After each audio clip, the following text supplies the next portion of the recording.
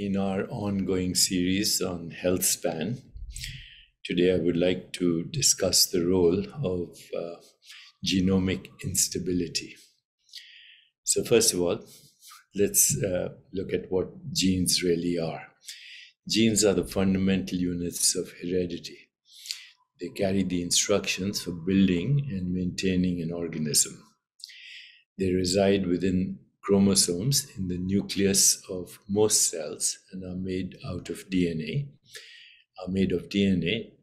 deoxyribonucleic acid, and their main activities involve the following. So first is protein coding. Genes contain the blueprint for proteins, essential molecules. Proteins are essential molecules that carry out many functions in our body and in the cells of our body. This process involves transcription where DNA is copied into RNA, also known as ribonucleic acid, and then translation where RNA is used to build proteins. By the way, when I went to medical school, this was the biggest discovery of our time, 1964. Okay, genes are also involved in regulation. Genes control the expression of other genes, turning them on and off as needed to orchestrate cellular processes. Thirdly, there is a function called storage of information. Genes store the genetic information that is passed from parents to offspring. So what is genetic instability? Genetic instability refers to alterations in a gene's genetic makeup. This can include what are called mutations.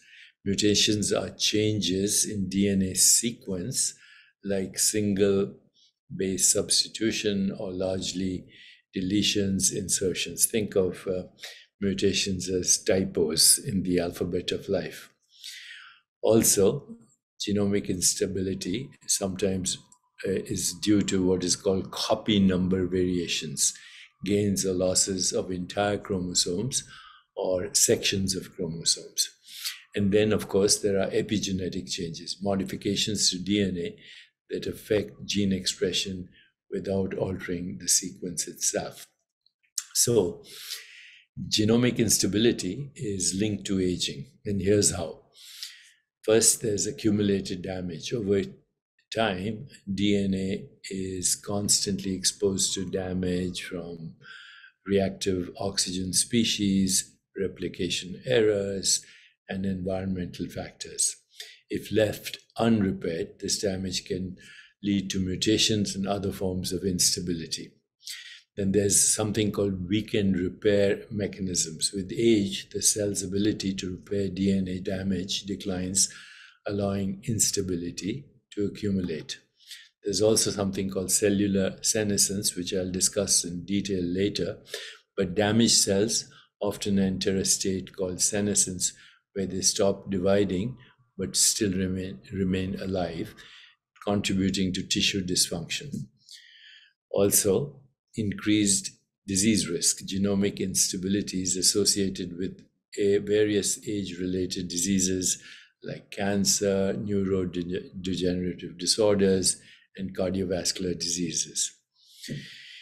Is there a way to minimize genomic instability? Yes, it's a complex challenge, but several potential strategies exist.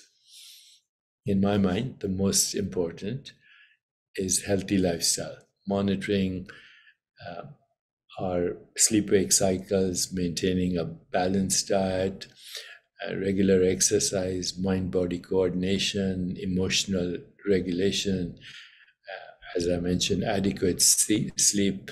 All these can reduce oxidative stress and DNA damage.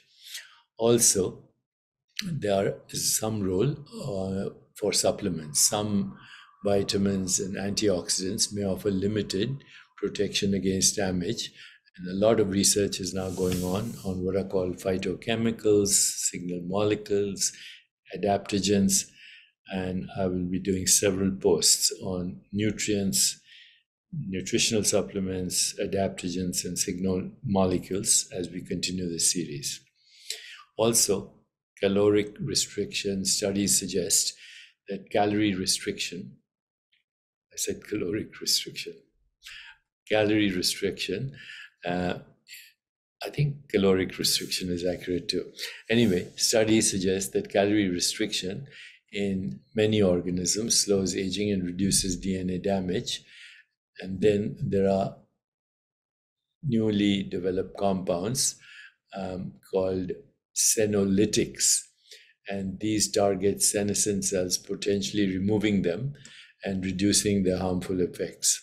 Also, around the corner is gene therapy. And this is research that is exploring various ways to actually prevent DNA damage and also repair DNA.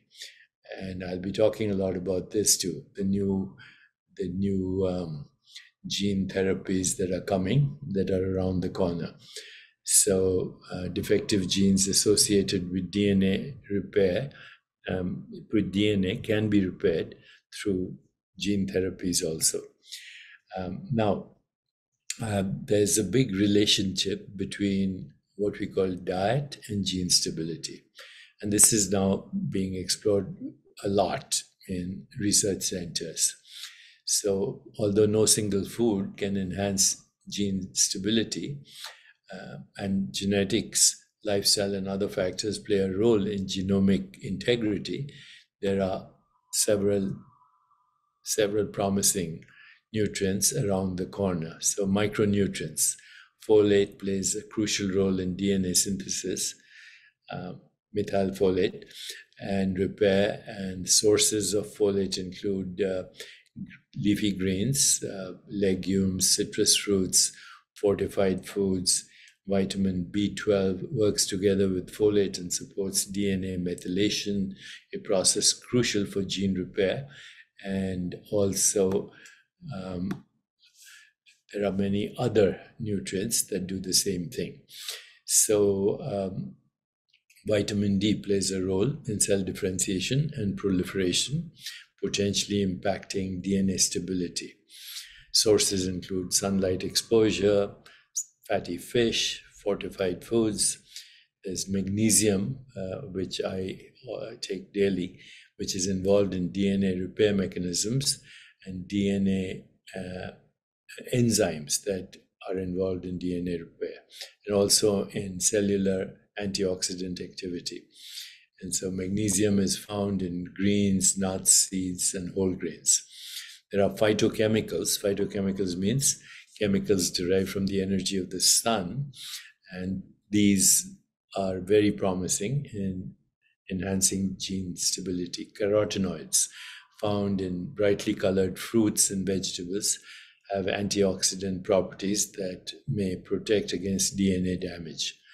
Curcumin, which is the main ingredient in curry powder and found in turmeric, has anti-inflammatory properties and antioxidant properties that may support DNA health.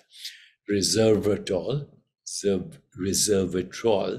found in grapes and red wine, but you have to drink a lot of red wine. I don't recommend that, but it's found in grapes, and it can activate genes involved in DNA repair and production.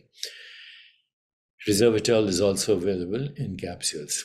And then other dietary components. Fiber can help reduce inflammation, promote gut health, both of which may indirectly impact gene stability. Sources of fiber, of course, include fruits, vegetables, legumes, and whole grains. And I also already mentioned healthy fats, omega-3 fatty acids found in fatty fish and nuts that may have anti-inflammatory and protective effects on DNA. Okay, this is a little bit of summary on the role of nutrients, on the role of diet, and of course, health span involves a complete holistic approach.